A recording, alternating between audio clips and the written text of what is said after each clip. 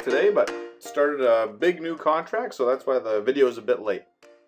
Today I want to talk about sorting your email in Outlook. Now this is something that's so easily done, it's just not all of us know how to do it.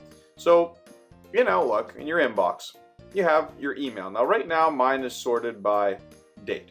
So it groups it and shows me everything from today, last week, 2 weeks ago, so on and so forth.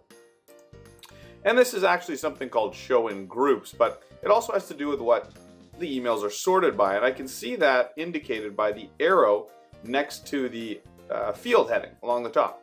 So as a quick example, if I didn't want it sorted by the received, I want it sorted by the email size, I could simply click on the size category and you see that now it organizes it and says size huge, 10 to 25 megabytes, size very large, 5 to 10 megabytes, and now my email is organized by size.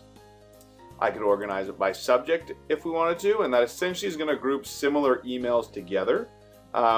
Keeping in mind you do have an option called show conversations or showing conversations that really is going to do that a little bit more effectively. I could sort by from, so that I can see and group exactly emails from a specific person. And even I can go by importance, attachment, all sorts of things. The default, of course, being the date that it was received on. Now, if I click received, it does today's date going to the oldest date.